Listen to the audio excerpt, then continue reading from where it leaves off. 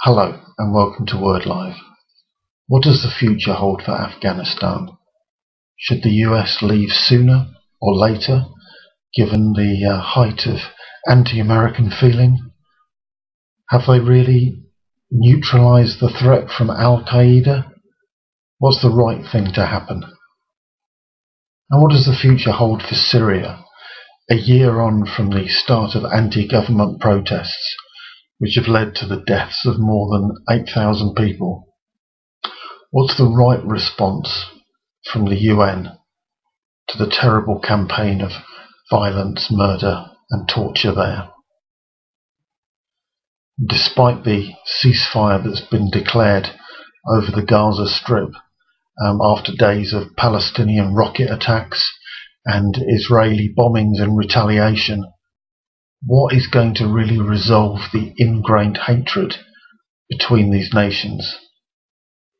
Closer to home, how should we respond to the news that Tony Nicklinson, who has locked-in syndrome, is to be given a High Court hearing which could establish his right to die?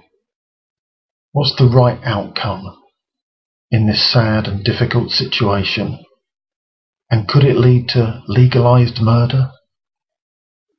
For some of these questions, you will no doubt have strong opinions based on what you consider to be right. For others, you may not have a clear sense of what should be done.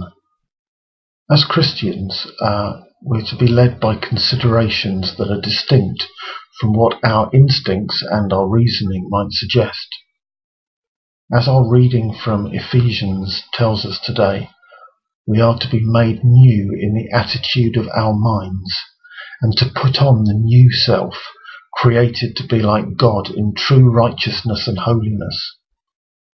This has implications for how we view our lives as our thinking becomes more sensitized to what pleases God, and how we see other people as we recognize more clearly that they have innate value and deserve respect no matter how different they are to us.